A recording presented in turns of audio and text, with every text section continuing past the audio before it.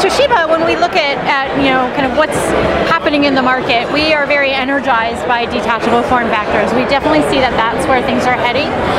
It's no longer a question of which system do I buy. It's more of a do I buy a tablet, do I buy a laptop for a lot of everyday consumers. So our goal with this product, and we have introduced detachables previously. We actually have another one on the market, the Protégé detachable. But the pricing on these devices has tended to be a little bit out of the scope for the everyday buyer. So Click came into our lineup to serve the purpose of detachable form factor, laptop performance, tablet functionality for under $600. Okay. So, it's purpose designed to be very affordable for the mainstream buyer, so they don't have to make those trade-offs.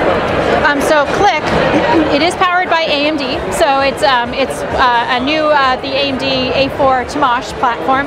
So very, very good performance, laptop-like performance.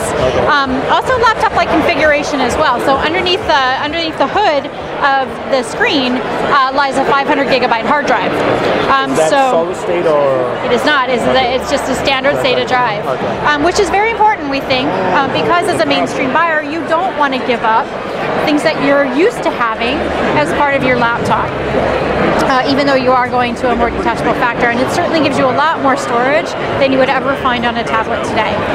So if you're looking to use this as a primary, that hard drive is there. That hard drive space is there for you to take advantage of. Or if you're looking to use this as a secondary or even a third system in your arsenal, you can load up a ton of stuff because you have the space to do it and take it with you. Yeah, this looks very thin. Yeah, so we'll just start here in clamshell mode. So good looking laptop. We're actually utilizing some nice aluminum on the lid. Nice clean design. And that was another one of the cues that we took from the tablet market versus the laptop market when designing this, whereas some of the other detachables that have come to market today look very PC-like. They've got fans on the tablet side. We wanted this to make, to really have this look like a tablet, in addition to being a sleek laptop. So it is a 13-inch display, so a little bit of a larger display than you would typically find in a tablet, but very comparable to what you have available to you in a laptop market. It detaches simply by clicking this here. So that is the click mechanism. That is the clicking mechanism, yes. Yeah, and then it has full tablet functionality from here. In terms of the ports and features, very tablet-like.